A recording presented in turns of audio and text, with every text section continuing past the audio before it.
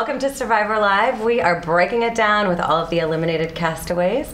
Be sure to stick around for the exclusive extended preview, and if you want your questions in the show, tweet #Survivor Live. We are sitting here with Jeremiah, the most recent ousted castaway, and a male model. Hello, Jeremiah. Welcome to the show. How are you? I'm good. How are you? I'm doing good, doing good. Okay, so let's begin with the thing that everybody wants to talk about.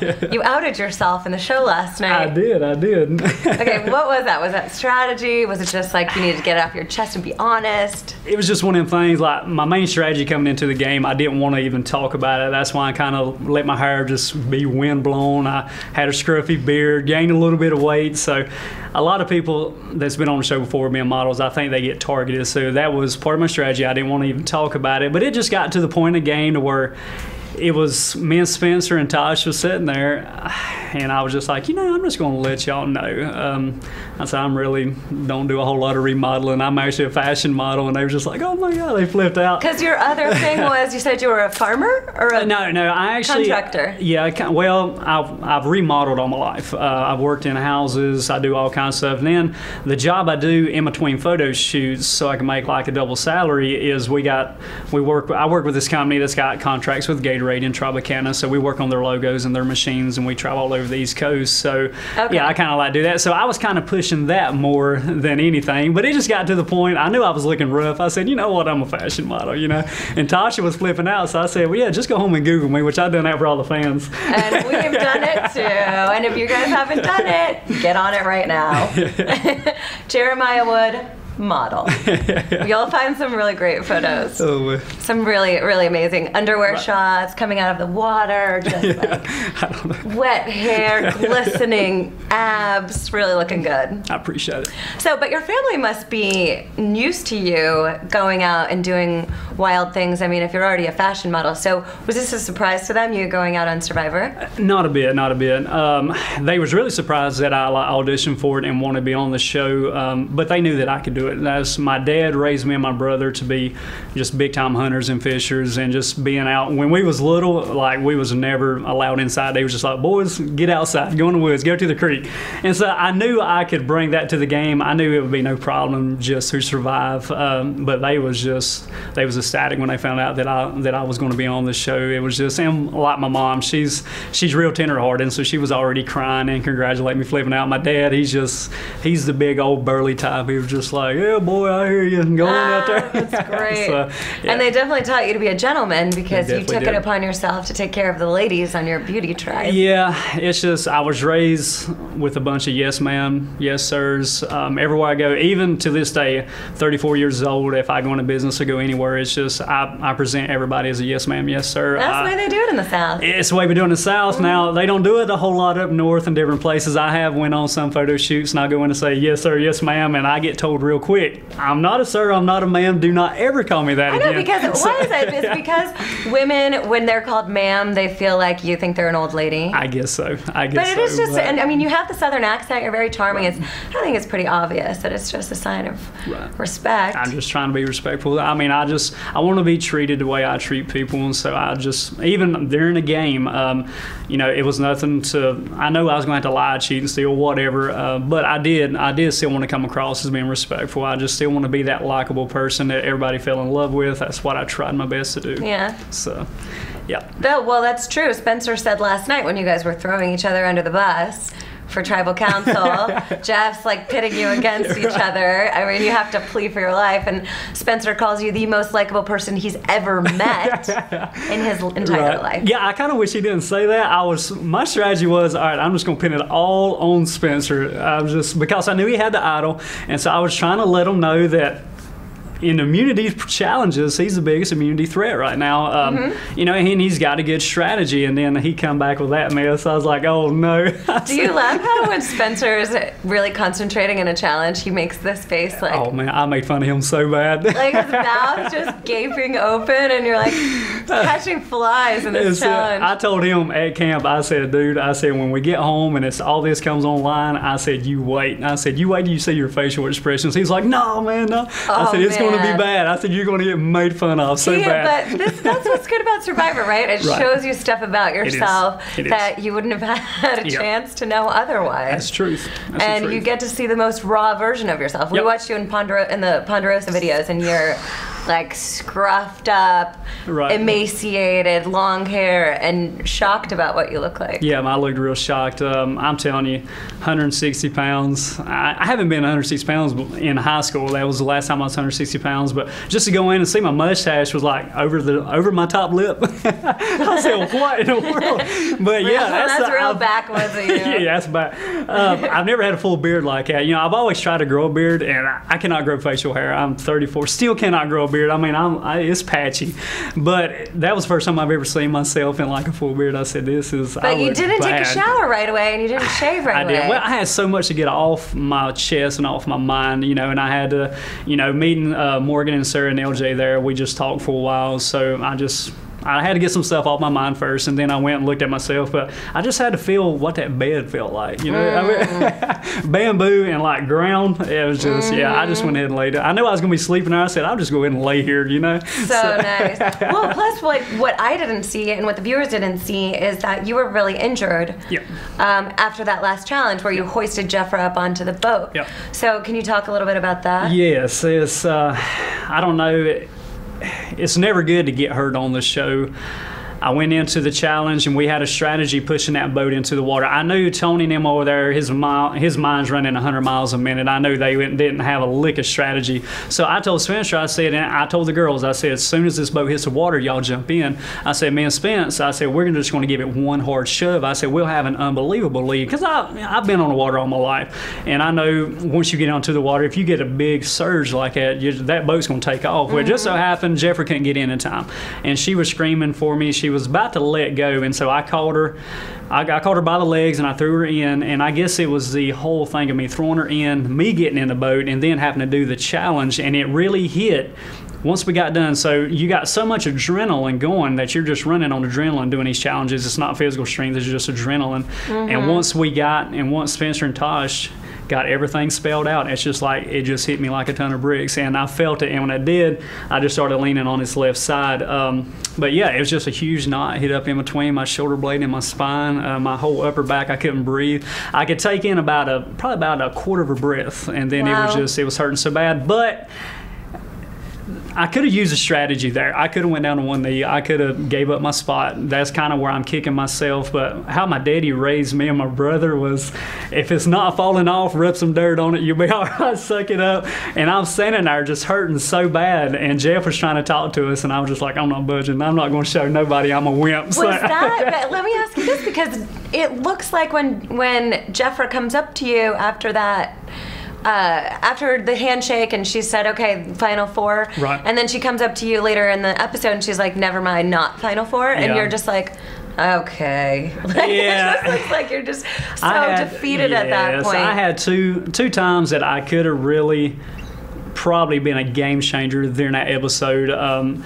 You know, from the start of the show of Voting Out Bryce, a lot of people said that I made a dumb decision, but I rebounded and I come up with a strong alliance. And coming into that, the only person that was budging in that alliance was Jeffra, and we won her over at the reward challenge. I apologize 100 million times just to let her know that, hey, I'm still with you. Even though I tried to vote you out, I'm still with you. And she flipped. But she turned on you guys first. She turned too. Yeah. So, and I really noticed that. But the whole sometimes beauty tribe turned on each other. They did.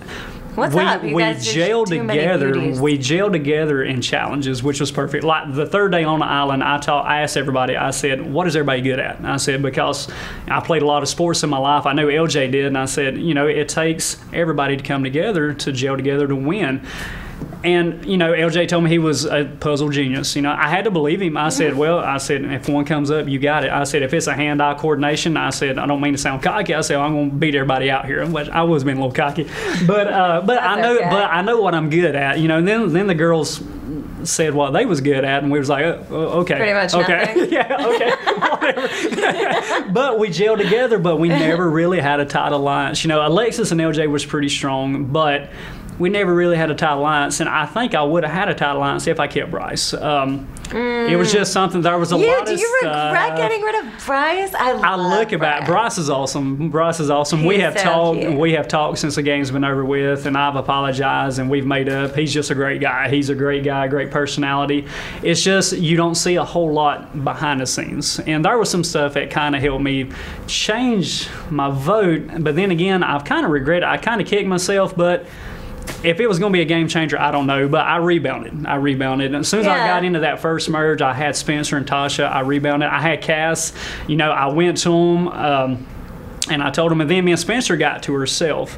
And then he told me he was at the bottom of his alliance. And then he wanted to pull the next JT and Steven. He was just like, dude, you can be JT, I'll be Steven. Spencer? We'll figure this out. Yes, it's Spencer. And I pulled him in tight. And so me and him, he was my right-hand man. And then I pulled Sarah in. And I told Sarah I would take her to the end. So I had 3 people. I was like, this is going to be perfect. And where's Tasha in this? Tasha and Cass was in. They was 4th, 5th, 4th and 5th in with us. But you know how the game, you've been there. You've seen it. So sometimes you might have to vote somebody out, so somebody who's 5th in your alliance might turn out to be your right-hand person. And but I knew how to get to the end, and we had the strategy of going to the end. Never saw Cass doing what she done, but with Jeffra, everything was perfect. Well, Cass run everything with her too. I mean, Cass is a nice woman. I mean, I'm not going to be mean about anybody. She's a nice woman outside of the game, but she made 2 decisions that I thought was 2 of the dumbest strategic decisions. It's a kiss of death. I know. I just want people to have common sense. Yes, now what's so frustrating about Cass's move is that, okay, she made one big blind side, probably because she just doesn't like Morgan, right? And then she does nothing else. Yeah. And I wish, and she keeps saying that she's a free agent. Yeah, and Chaos Cast. Yeah, where's but the you chaos? look at the episodes, where have you seen her be a free agent at? You haven't seen it yet. You haven't seen it. She's strong with her alliance. Well, but it sounds like she's really tight with Tony. Yeah. Because she's like, I need Tony to stay in this game to get me further. Yeah. Why? I don't have a clue. And she's trying to be Chaos Cast. She's trying to be a villain, trying to team up with a villain. Don't make a lick of sense. I just wish everybody would have just took a deep breath. But do you consider Tony a villain? This is interesting because I've asked a few people this question. I do, in a way of how he's playing the game. Now, is he a Russell? No. Is he? I mean, he's lying. He's doing whatever. He's swearing on his family. He's doing everything possible. He's playing his strategy, and it is working out for him. He's a good player, and he's a strong player, but he's coming across peaceable too. So it's hard to say is Tony a villain or not, but he's playing the game. He's playing a hard game. When people get to Ponderosa, are they mad at Tony for turning on them, or are they just like, he's playing the game. You got to hand it to him. He got me. I'm gonna be honest with you. It's more Cass than anything. Everybody They're more mad at Cass. It was pretty much just hate Cass. Hate Cass. Tony does get brought up, and everybody's going, "How's he still lasting?" And I'm sitting here, I'm like, I try to get him out. I try to get y'all to come over. Nobody's budging, and he's picking people off left and right. Yeah. And it's killing me. He's a good little sniper under his spy shack cover. Yes. It's killing. He's funny. Taking pot shots. He always sets up a spy shack at the most perfect. He's always there at the perfect time. Yep. He's like, does he ever sleep? I don't think he does. There's been several times at night that I would wake up and he'd be over breaking limbs, starting a fire. One night he caught the whole shelter that we had built over the campfire. He caught it on fire. I thought he was going to burn the jungle down. I said, what in the world? I mean, you'd be finally getting just a little bit of sleep. I'm laying there hurting, finally getting a little bit of sleep, and all of a sudden, I'm like, oh my gosh, he's a mess. That is what Rupert used to do. That would make people so mad. What's funny about Tony, he is good entertainment. And I'm seeing it now. I wanted to choke him on the island. Tony, don't hold that against me. I wanted to choke you on the island. He's probably going to start a Twitter war at you after this. But, is watching the show, he's good entertainment. I have to give it to him. He's a tough competitor. I think all the fans really like him too. Yeah, he's really making moves. He is. And he's playing a very proactive game. So I have to give him credit for that. Right. All right, let's take a few fan questions. Okay. Are you ready for this? I'm ready. Let's see. Okay. This is from Watch and Tell. What was the Beauty Tribe's biggest demise? The biggest... just that we was just not that strong together. We gelled together in challenges, and it was perfect, but nobody really had a strong, we never had a strong alliance within alliance. I mean, everybody was just kind of... even though it didn't look like we was playing the game towards the end, everybody was still kind of looking towards the end already, and everybody was butting heads. Nobody wanted to talk to each other. You know, someone's been immature. It was. Do you think that it's a trait for beautiful people to sort of get things handed to them a lot in life? Like opportunities will fall in their laps, and people will give them things more because they're attractive? It looks like it in life. You know, I'm 34, fixing to be 35, and I have seen stuff like that really happen in life when it goes on looks or just attractiveness. I've seen people just automatically, okay, hold on, let me open the car door for you. Hold on a minute, let me just buy your dinner. You know, and I've seen stuff, and it's sad that really happens, but that's I the way do of the see world. stuff. And then it teaches you a learned behavior. If you're an attractive person, your learned behavior is, I don't really have to work that hard. Like, if something's going to come to me, it's going to come to me, and it's right for me, and, you know, I will just accept it. Yeah, you're right. So that's the difference between how Tony is playing and how versus Morgan, or like a lot of people like I see from the Beauty Tribe are playing a pretty passive game, especially Jeffra now. Like she almost made a move. She almost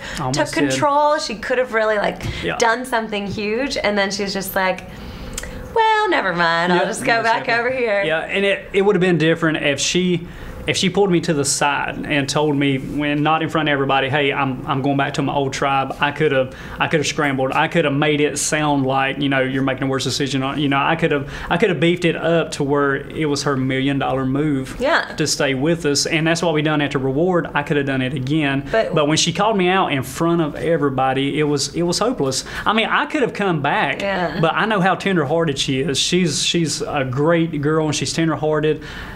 I could have come back strong, and she might have sat there in the dirt and cried. Oh. You know, but that's how she is, and that's the sweetness about her. But I knew it was hopeless. I knew I had no chance with her because they had scared her so much over her that they pulled her back in. And then they were standing right there with her when she told you that. They were standing right there, and it was just, and I know it looks like I could have been confrontational, and I could have. It would not have worked. At the point of the game, it would not have worked, and me and Spencer was targeted, and that's it. Was there any chance for you after that conversation to pull Jeffra aside and say, listen, like... It was so close to tribal that I probably could have asked her to take a walk with me, but Tony and all of them would have said Jeffra no, and she would have stayed. So it was that close to tribal when she done it. That's what's crazy about it was we're sitting there, and the Muni challenge over with, I'm building a fire, and then when she calls me out, I mean, we're sitting there waiting to go towards tribal. It was that close to tribal when she done it. So it was just really nothing that I could have done. If I did grab her and take her to the side, there would have been 3 or 4 of them would have came with me. Okay. They were babysitting her at that point. They was babysitting her. And I just wanted her, I really wanted her to know where she messed up because she flipped, and she told them she flipped with us, and then she flipped back. And so I was just wanting her to take a deep breath and to say, look, you got to use your head right here. You done told them that you flipped with us, so this is automatically, they're not going to trust you anymore. So that's why it was hard on me playing this game, watching people make decisions that I wish they would have just took a deep breath and used some common sense. You know, there's nothing wrong with being an Albert Einstein of the world. Use some common sense. You know, you ain't got to be the smartest. Totally. I hear you on that. And do you think that that's a testament to how, I guess, aggressive Tony's playing?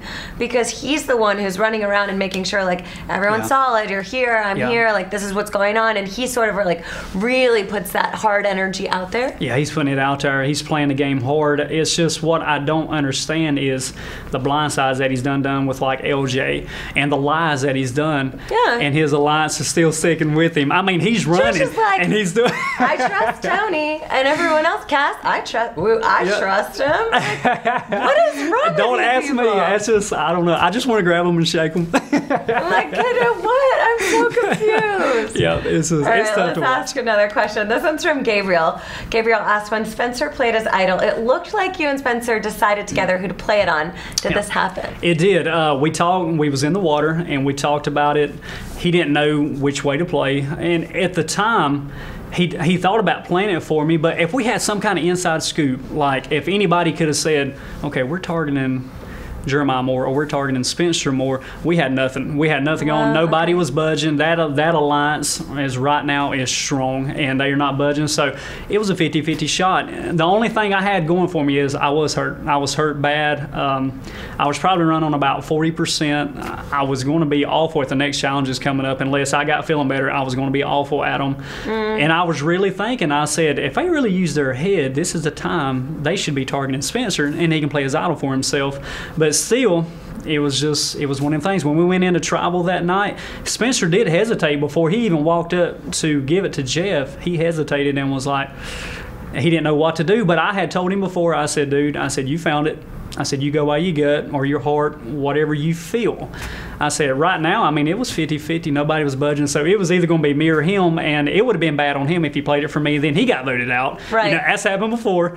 And but it was just he made his decision. And as soon as he made his decision, Tony yelled out, inexperience. And I knew right then. I said, Tony just wouldn't be yelling that out. So I knew I was going home. I said, dang. But I was still hoping on somebody like Cass, who's made 2 dumb decisions, that maybe she'll just write down Tony's name or, you know, Jeffrey's name or somebody like that. You never know. It's tribal. She's drinking the Tony Kool-Aid now. Yeah, and so I was sitting there hoping, I said, maybe one of these people would just write somebody, let it go to a tie and see. But I know, that would have been way more exciting. It would have been everyone. way more exciting. So, but it is what it is. I'm sitting here. Yeah. All right. Khalid asks, if Jeffra flipped and it would have been 4 versus 4, were you prepared to draw rocks? I was. Because at the time, I had nothing else. Me and Spencer had nothing else. But Spencer played his idol. He was safe.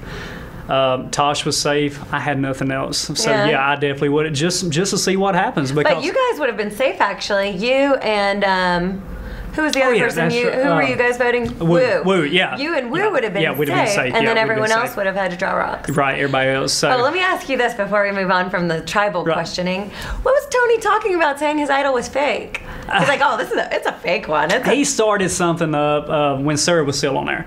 And he said he had a fake idol that he had made. And so he just wanted to bring his bag of tricks. At the time, I didn't know he found the special idol until I watched the episode. Okay. And so me and Spencer and Tosh, we really didn't think. I knew it was a fake because every idol that has been played has been a necklace. Been around has been a necklace. And he brings out some kind of fake mess, and it was a square. And he wouldn't even, unwrap it. Even if we confronted him about it and said, won't you show us what it is or throw it in the fire or something like that, it still wouldn't have mattered the outcome because Spencer still would have played it for himself. He was just trying to start something up, and we knew it was fake, and it didn't mess up it didn't change the vote at all, or whatever. It wouldn't have changed it at all. I know, but I was thinking, oh my God, is he gonna tell that he has this superpower idol? Yeah, because I'm surprised he did. I'm surprised he didn't too, because he just comes out with everything he wants to say, and he just can't hold it in. He's so excited. That's it. So I thought he was just gonna burst out with the news and say, oh, guess what? Free golden ticket to the end. Right.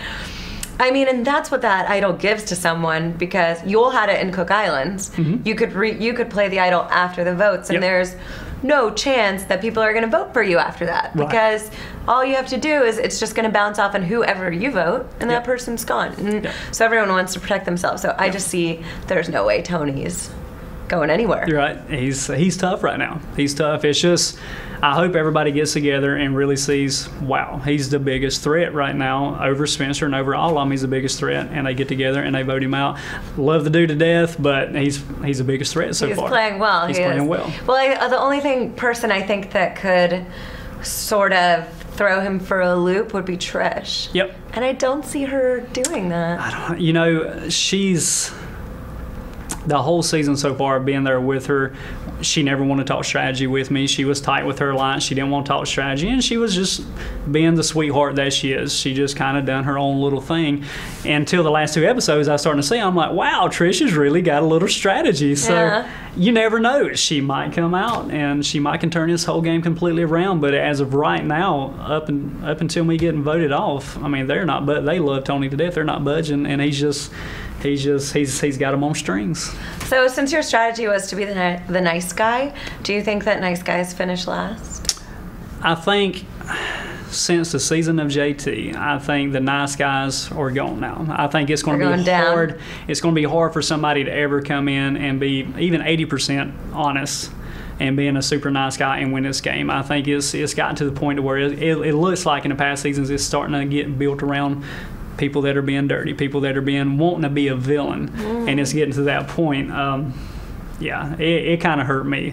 It kind of hurt me. I mean, I want them over, but it was just a couple of girls sealed my fate. Yeah. Cass and Jeffers sealed my fate. Yeah. So. Well, LJ had a very similar strategy to you too, Yep. being a nice guy, being from the beauty tribe. And LJ got a lot of fans tweeting him with Right. marriage proposals and wanting to get together. So I was wondering if you had any Yeah, of that. I've had a few of them. Fan reaction? Yes, I've had a few of them. I've had people hit me up and said, if I live in North Carolina, I'll be at your doorstep. Will you Oh. marry me? Oh. If you need comfort, I seen your Ponderosa video. If you need comfort, just let me know. I'll be there. Girls and Yeah, guys alike? Yeah, I've had a little bit of everything Yeah. sent at me. So. Yeah. Don't matter. Would you ever accept one of those? Like, what would a fan have to do to get a date with you? I don't know. It's just I'd have to see their personality. You know, if they got personality and if they got smooth hands, maybe. Smooth hand. Oh, to give you a nice maybe. little back That's rub? right. To rub that knot out of your Rub that brow? knot out. Okay, hear that? Guys and girls alike, yeah? Yep. All right, let's ask another fan question. This one's from Bruce. Bruce asks, why didn't you look for the idol? You know, I did. I turned that jungle inside out. I looked for it every day. Even when I got hurt, when everybody walked off and they knew I was hurt and I was just laying there, I would weasel my way up and I would take off. And it's Were you on crazy. all fours? Were you No. doing the I army was just, crawl? I was walking like I was bow-legged and kind of like, maybe like if I was pregnant. I was just walking around. I was just taking my time. But yeah, I did. I looked through the jungle. I looked everywhere, and it kills me. Like when I see where Tony found it out, I knew the tree that he found it out, but I really didn't. It's just like when you're cleaning your room or something, you always miss that one little spot, and it was just something that I didn't look. And that's over. where the treasure is buried. That's where the treasure's buried, and it would have been a game changer if I could have found it. But I did. I looked everywhere, and some, which a lot of people on the show did look for them. Then there were some who didn't, but I did. Every day I looked. Every day. Because, I mean, it looked like you could definitely have used it, or Tasha, or Spencer. Did you guys ever combine forces and look together? We did, and the time we did is when we come back off the reward challenge from the Outback Steak, and Spencer. As soon as we get to camp, it's raining. We're all sitting there, and everybody's like, "Where's Spencer?" I'm like, "No, yeah. you know, I didn't know he had it, but there's only one place he could be." And but after Wu stole it, and he come running into camp, and his back is bleeding, and he's yelling for me, going, "Man, you got to come!" I thought they got in a fight. I said, "Oh no!" And so I'm like running 100 miles an hour, and then he tells me that Wu stole it. And I said, "Oh man!" So then here comes Tosh, and then we all join together and look for it. Look for that idol. Now for the special idol, a lot of people didn't look for it. It was just basically, I know me and LJ and Spencer and Tony. I'm sure Wu probably did some too, but we searched that jungle part Yeah. for that, and Tony found it. Out of all people. There were no clues for No it, right? clues, and then mad props to Tony for finding an idol without a clue, because we searched hardcore for it, and he found it. So And I it did look like congratulate it him was on that. buried. It was like covered. For It was sure. just covered. So, and that's what's bad about it. You know, just a stick would have knocked it over. He's So, good. he's doing good. He's playing the game. So, Yeah. I wish But I would have the thing found it. The thing about Survivor is when you're looking for these idols, it's just like a rock, you know? It's like there's you're living on an island where there's a lot of rocks and dirt. Yep. So it is really hard to find. It's hard to find. It's like a needle in a haystack. You don't know. It can be in any hole, any rock. Like when we was on the Beauty Tribe, if it wasn't for Morgan, as soon as we come onto the beach, we looked over and I was like, there it is. You know, she's at that spot. But then again, we searched and we never found it. So we found another place on the island that we went. So you never know where these things are hid, and they hide them so good. I have to give them, Survivor's unbelievable. Would you play again? In a heartbeat. You would. Just like the old slogan, I can't even talk, in a New York minute. In a New York minute, I would do it. And you I'd would do it in know a about heartbeat. that because you are a fashion model. Yeah, I'm in fashion models. And fashion models work in New York. That's we know it. that. So, yeah. Okay, so this is our very last question. Okay. This one comes from Edison. What was the toughest part of the experience for you? I would love to say that it was just surviving, but I was used to it. I knew it. I guess is just the paranoia of you don't know who's going to backstab you. You don't know who's plotting against you. You're putting your trust into 17 other people that you've never met in your life, and you're hoping that they're telling you the truth, and then something happens, kind of like what Cass did, or like a big blindside happens. That's the toughest part of the game, is really you're sitting here and you're like, who is really with me? Are they lying me to my face? And then when you go to tribal council and you're seeing your name pop up, when my name popped up with Alexis, I mean, my heart sunk. And then when it popped up again with LJ, I was just like, oh, going on. You know, these people, what is going on? It's just, but you got that paranoia, and that's the toughest part of the game. Surviving, if you got any kind of outdoor skills at all, you can survive. You know, that's hands down.